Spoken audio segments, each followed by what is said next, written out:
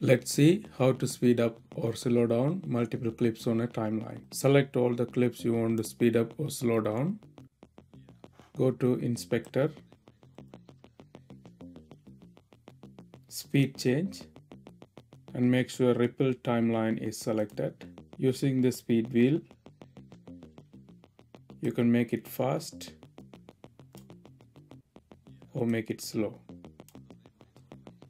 Let's make it faster, around 200%.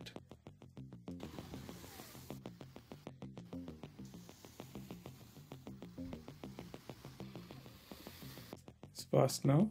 Let's make it slow. It's 200% now. If you go back to 100, it will be normal speed. So 50 to slow down.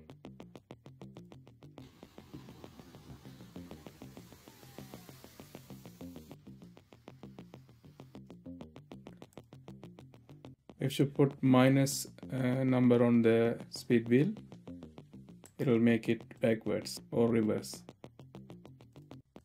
Select all the clips, Inspector, Speed Change, and if you put minus number on this box, it will make the clip backwards. Let's say minus 60.